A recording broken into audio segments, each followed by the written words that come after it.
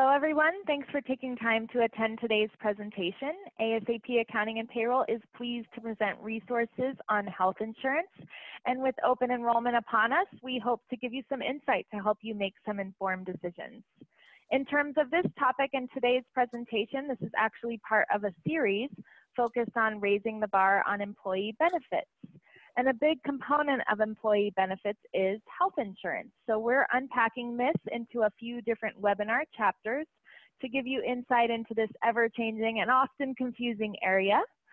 And today's webinar is actually sponsored by ASAP Accounting and Payroll. And we provide bookkeeping and payroll processing services. We started in 1990 in Telluride, Colorado, and we now have 3 regional offices: Telluride, Durango, and Denver. And we aim to make accounting as simple as possible. That's what ASAP stands for in our world. And really our goal is to get our clients back to what they love doing, and that might be hiking, biking, skiing, especially in Colorado, or focusing on their business. And with that, I am excited to introduce today's presenters and our topic. And I have 2 excellent professionals with us from the health insurance arena. We have Ken Bates and Renee Loranger with us from Durango Insurance Professionals. And when it comes to health insurance, the professionals at Durango Insurance have been taking care of business and families in Southwest Colorado since February of 2003. They represent more than 3,500 individuals as well as many employer groups in the region. Ken Bates is the owner of Durango Insurance Professionals and has 30+ years in the health insurance sector. He is sure seen many changes during his tenure in this industry. Renee Loranger has a very consultative approach to serving customers and specializes not only in group plans, but in alternative independent options as well. Alongside her work with Durango Insurance Professionals, she's a representative with U.S. Health Advisors. And with that, I'm going to go ahead and turn it over to our presenters. Thanks, Diane. We do want to address the healthcare landscape for 2019. Having done this business for many, many years, every year seems to be more challenging as insurance gets more complex, more confusing, and we all know more expensive. For 2019, here on the Western Slope, we do have the same 2 carriers that primarily have been doing business for over the last 25 to 30 years here in Southwest Colorado. Those 2 carriers are primarily going to be Anthem Blue Cross Blue Shield and Rocky Mountain Health Plans. And many of you know Rocky Mountain Health Plans was purchased last year by United Healthcare. So they are now a United Healthcare company, but they'll still continue under their current Rocky Mountain Health Plans. So before we get into that though, we've had a location here in Durango for, as Diane said earlier, 15 years. And being here in Durango, it's given us the ability to go out all throughout Southwest Colorado to meet with employer groups and share what's available to them in the small group as well as the large group arena. So as I said, Anthem, Blue Cross Blue Shield, Rocky Mountain Health Plans are the 2 primary go-tos. Group market, which would be 100+. There's many more options, such as third-party administrators and companies like United Healthcare, Aetna, Cigna, and of course Anthem.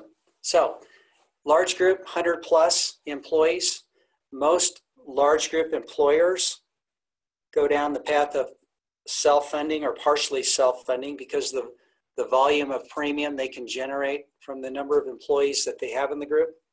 But most small group employers, and that would be employers with 1 to 99 employees, most small group employers will go to the route of fully insured, especially if they're a small employer with 15 or fewer employees.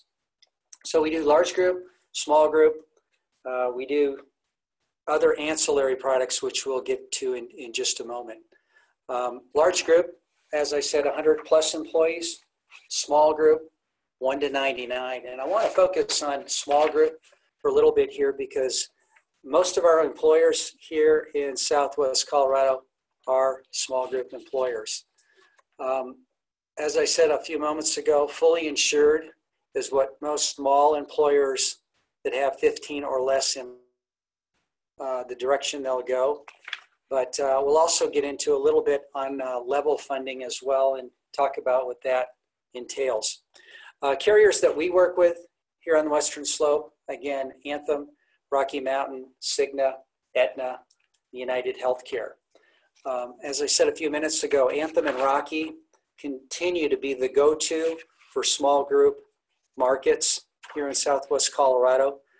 United Healthcare is showing more and more interest. And as I said earlier, Rocky Mountain Health Plans is now owned by United Healthcare. So that kind of concept with two carriers that are under one roof that we have access to quote, small group employers.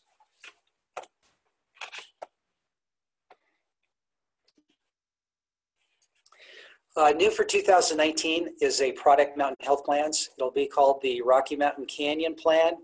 And this is an HMO plan that has 2 tiers based on your location of services. Now this plan here is not groups outside of Southwest Colorado, but is limited to 5 counties here in our region, which would be La Plata County, Montezuma, Archuleta, Dolores, and San Juan County. It's a 2-level coverage product where by staying within the network of those 4 or 5 counties, you would have lower deductibles, lower copays. If you seek out medical services in Tier 2, which would be the rest of the state, you do have a higher deductible.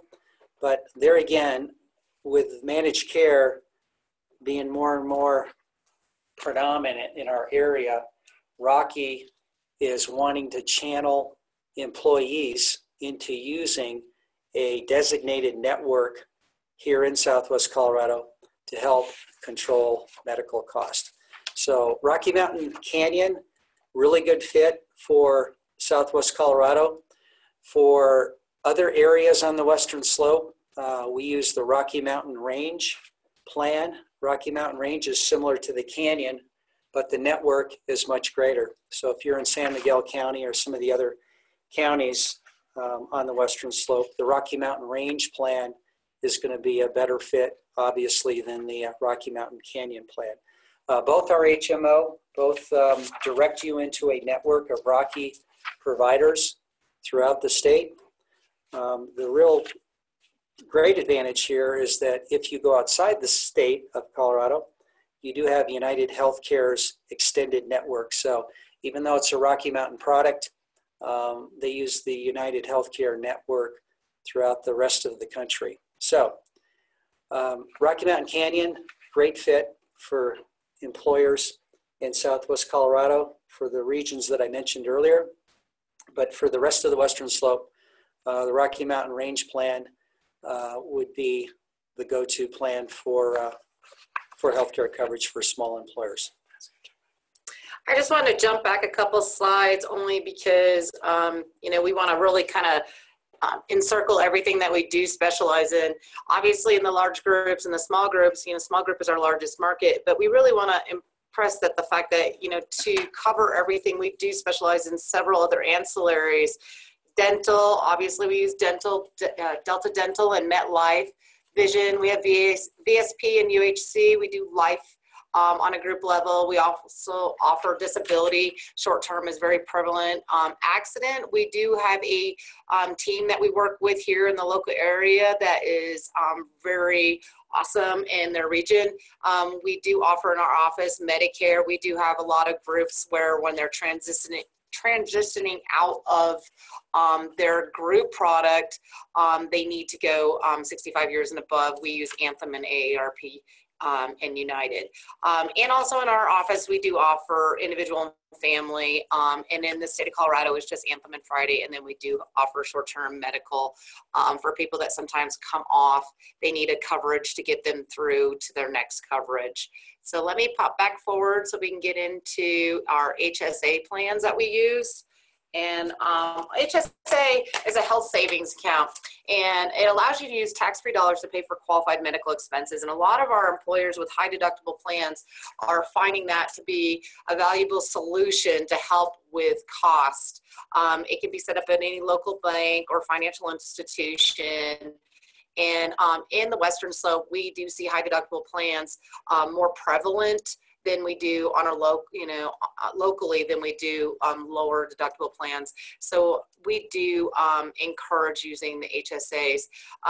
The single coverage for 2019 is a little higher than this, but for 2018 we're at $3,450, and families can contribute up to $6,900, and then additional $1,000 per year if you're 55 and up. It's actually gone up a little bit since then for the new 2019 numbers. I think it's an extra additional $200 to $400 per each one. But to use a health savings account, it has to be used for qualified expenses like prescription drugs, your doctors, your chiropractors, dentists. It can be used for anything on a medical-based level. And as I said, again, it's an awesome way to use tax-free dollars to pay for your qualified medical expenses. Okay. So on employer, ACA mandate level, we're starting to notice that there's, a lot of changes that have happened over the last few years where, employers are having to make some serious decisions if they have 50 or more, if they want to stay smaller and be under 50 to not be ACA mandated. ACA mandate is the Affordable Care Act, and the mandates are if you have 50 or more employees, you're required to provide an affordable health insurance program to your employees. And being said, a lot of companies here in our area are trying to stay under the 50 because, obviously the costs are high, but we help educate some of those companies at looking at like QSEHRA's, where it's a qualified small employer health reimbursement arrangement. It's an HRA for qualified small employers for people under 50. So if they're really trying to look at something like if they're with 20 or 30 employees and they do want to offer some programs, it helps them to have better options rather than always looking at a group product that might not be a good fit for them. So with a QSEHRA, it's medical funds given pre-tax for employees to spend on medical expenses, including their healthcare premiums, ancillary coverage, and more. So what it is you're actually giving your employee a certain amount of pre-tax dollars that they can offer and use each month towards their outside coverages that they have. With the ACA mandates and penalties going away, a lot of people are choosing to be able to shop, for insurances on their own. And if they're not going to offer a group, and if you do have a QSEHRA, you cannot offer a group medical coverage, it gives them the option to shop where they like and use those medical dollars that they're given through this health reimbursement for the things that are needed. Okay, let's talk a little bit about individual and family coverage going forward for 2019.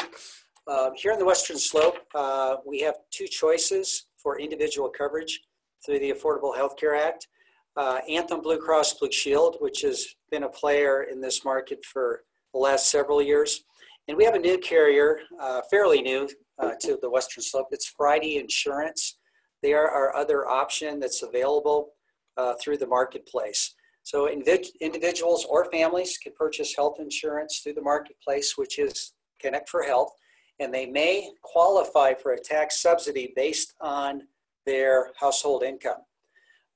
Many individuals have qualified for the subsidy through the exchange, and Anthem and Friday are your two choices for individual plans here in Southwest Colorado. U.S. Health is a private sector insurance, and it is an underwritten policy that you do have to qualify for at a preferred rate. And we also have Medicare, which is Christian sharing ministry, and it's faith-based, and you do have to belong as a member. So as we see, the individual family shared responsibility penalty is going away in January 2019, which is giving small groups larger choices on making either group or providing HRAs to provide individual insurance. I'd like to back up to the small group market, and I just want to talk a little bit more. I did give you some information on Rocky Mountain Health Plans, but I also want to talk a little bit too about what some of the other options are. Rocky Mountain may not be the best fit for small employers, and I do want to mention Anthem Blue Cross Blue Shield. They have a Western Slope product called Mountain Enhanced, and it has done very well competing price-wise with Rocky Mountain Health Plans. Like Rocky, it is similar to an HMO network where you are channeled into a list of providers that you have to be using in order to access the plan. But Anthem does have not only Mountain Enhanced HMO products, they also have Pathway, which gives you more freedom throughout the state as far as providers. And then they have their traditional Anthem PPO product, which allows you to not only access providers here in Colorado, but nationwide as well. Obviously, with the freedom of the PPO plan, the cost for that product is going to be quite a bit higher than the HMO network.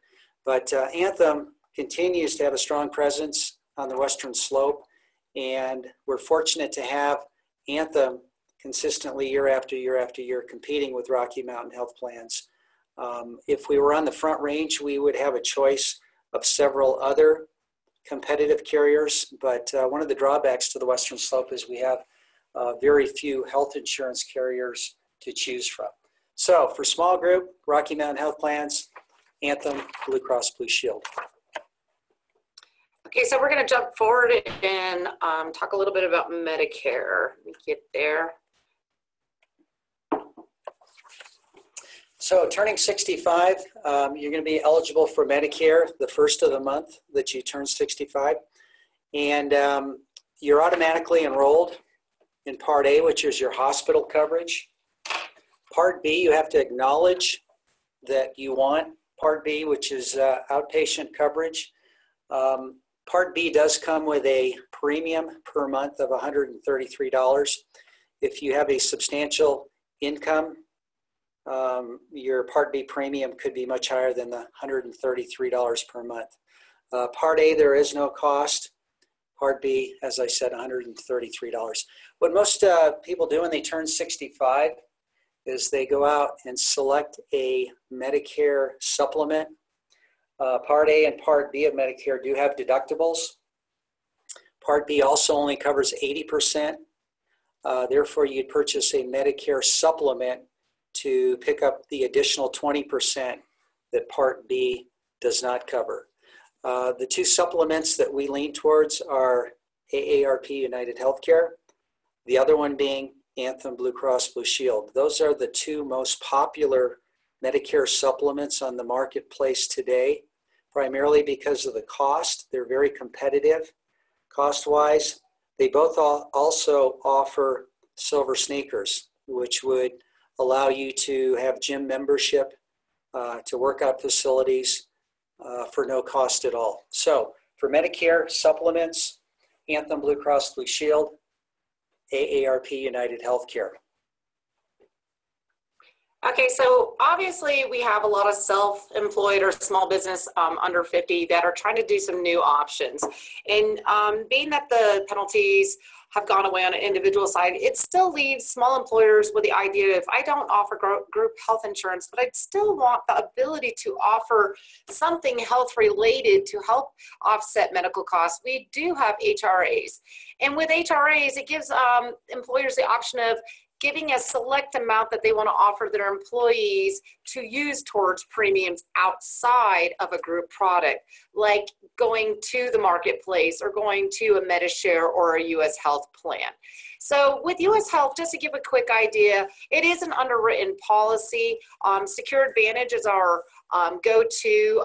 You can lock in at this point in time for a 3-year rate. It's amazing, affordable health coverage. And it is part of an association group plan, which is where you get the amazing rates.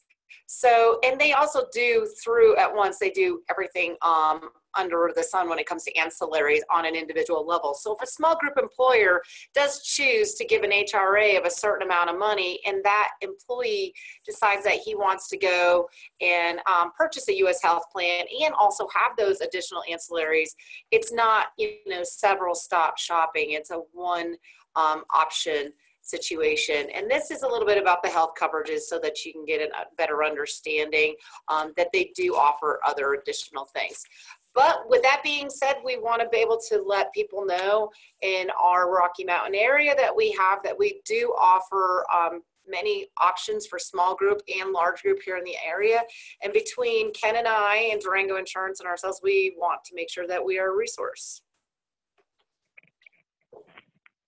Great, thanks. And I have a couple questions. Well, I have one big one, and could you touch more specifically on the QSEHRA and how a business would go about setting that up, and kind of a little bit of the highlights there? That seems like a really powerful tool for small businesses.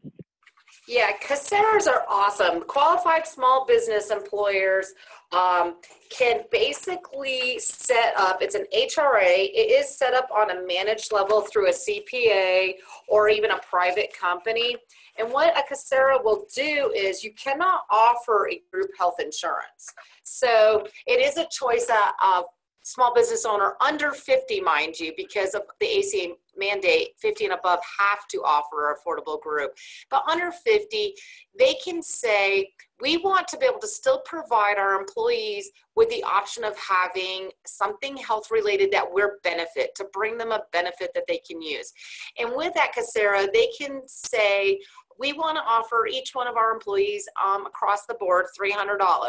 With that being said, and that being managed by either a CPA, they'll have a separate account that will hold that money. And as each employee proves they have a medical cost or a premium, they can draw from that on pre-tax dollars for the employer and the employee to be able to pay those outside medical costs.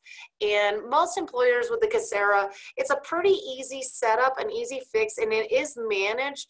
So the dollars which are used to set up in this account, if an employee chooses not to use those dollars, they're kind of a use or lose. If you choose that you're going to buy a separate plan or be on a spouse's plan outside from using those QSEHRA dollars, the employer is not penalized and the money would just stay into the account. Awesome. And you mentioned the word qualified a couple times. What does a business have to do to get qualified? Or were those stipulations just the point of becoming qualified? It's basically due on what they're going to, like being under 50 employees for one, not offering a group insurance, being set up on an HRA plan that is accurately managed. It's not just something they made up. And also having the correct amount of employees and how you list the employees, because they can't segregate between which employee gets a certain amount of money to pay or another employee. So management can't have 400 and another employee have 200. To qualify, you have to offer the same amount across the board. Gotcha. That makes sense. And then Ken, you talked about the range plan being an option for some of the businesses and the other counties that the Canyon is not specific on. Anything to mention there or touch on for those people listening in from those other counties like San Miguel County or Montrose or Ouray County? Yeah, that's where the Anthem Mountain Enhanced Plan would work well for those areas, as well as Rocky Mountain's other HMO plan, which would be the Rocky Mountain Range. And one of the areas where we didn't spend a lot of time, but we've had a lot of success, is with level funding. Level funding is a fairly new concept for the small group market. If a small group, 1 to 99 employees, is fairly healthy, they might want to take advantage of partially self-funding. And partially self-funding will typically start at 15 employees or more. But if you're fairly healthy employee-based, you can go level funding. Level funding would be provided through Cigna, United Healthcare, Anthem, or Aetna. Those are your four main carriers that will do level funding. And it gives the employer an opportunity to have a set rate every month. And then at the end of the year, and at the end of the contract year, if they've had a good year claims-wise, they have the opportunity to actually get money back from that specific carrier that they've chosen. So we don't want to overlook level funding. It's a really, really good option for those employers that have north of 15 employees and they have a fairly healthy based employee group. So I want to mention that because another area where an employer can enroll in a group health plan and have an opportunity to get money back at the end of the year. And also too, real quick, Diana, you had mentioned, you know, like the differences between the Rocky Mountain Canyon and the range. One of the things that is awesome about this is, yes, Western Slope wise, we do have incredible differences between like front range, you know, Denver area, Telluride, and even here, you're right. It's basically our marketplace and the cost of within our physicians network and how everything is accessed. So what we try to do is we try to look at by counties, what is the best fit. Obviously in this close range, you know, Canyon works best. In those outside areas, the counties that you had mentioned, the range has a better fit and better provider network. And that's kind of how Rocky Mountain does set up. They do have an exclusive network. So what they do is they really look at the different areas and how their marketplace works and their physician network and what would be best to provide for that area, which I think is really awesome how Rocky Mountain does that. And Anthem also does the same thing with like Mountain Enhanced and Pathway. They have the same kind of situation where they look at how our cost effectiveness is, because we are surrounded in this area by so many borders and out of network and, you know, mountain passes, the access and ability, they really have gone out of their way to create those exclusive networks between the two.